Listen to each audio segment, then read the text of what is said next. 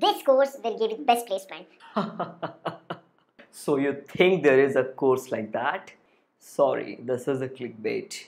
You have to understand there is no such one course which is applicable for each one of you, which is easiest to crack, which has the best placements. So you do not have to find such videos, you have to find such programs for yourself, because each one of you is having some unique rare talent. And if you think there is one common course which is easiest to crack for all of you and it will give you the best placements, then definitely you are searching for wrong thing at the wrong place.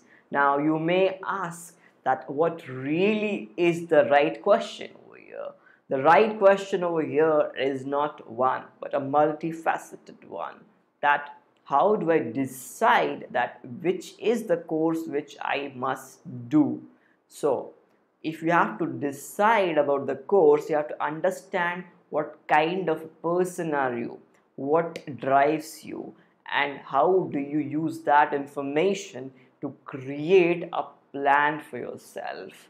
Now, I am someone who likes mathematics and statistics, so that is my search beginning.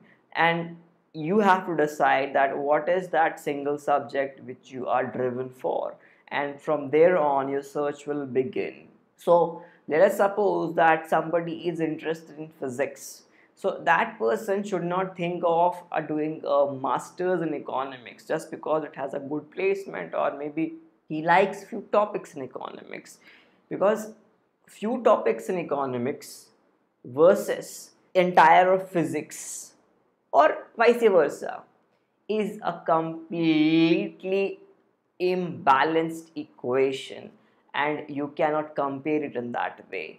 So definitely you have to find out how you spend your days as in, if you do not have an exam in near future and you do not have an assignment to submit and nobody is just pushing you to do something, you are trying to do something on your own. So what do you do in that time?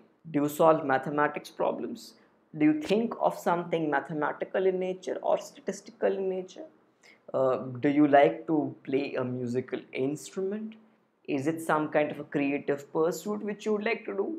So find that thing out for yourself, and then only your beginning will start, that what really I should do, what kind of a course, because there is no dearth of courses in this country. You have course for everything. You have courses in footwear making, you have a course in designing, you have course in filmmaking, you have course in data science and whatnot. And yes, a lot of people even ask about what should be my choice, because I like computer science and data science both. So what should I choose, which has a better prospect? Now I know where you're coming from. Now probably if you comment down in the comment box that you want a video between computer science versus data science, then I will make one for sure. So you have to understand that computer science, data science are not really a very similar kind of a field, but the kind of people who go on to become data scientists these days, they are usually from a coding or programming background, because that is the kind of a marketing which data science has got. Essentially it should have been in such a way that people with a lot of statistics background would have been doing data science, but perhaps that's not the reality as of now. Anyway, let's come to the basic point over this video. Now, whenever you are thinking that what kind of a course you have to decide, now once you have decided that this is a beginning of your search, this subject, now after that you have to decide which are the top colleges in that subject, and which how do you get into those colleges. Now let's say you have found out those subjects, found out the top colleges, found out the procedures. Now if after these three stages even then there are few courses which you would like to do, now you have to see which courses are most worthy in terms of placement. Now, obviously, you are looking at placement at the last stage when you're almost clear that this is a course which you want to do. Because, yes, the truth is, we want jobs. We cannot think of education in isolation.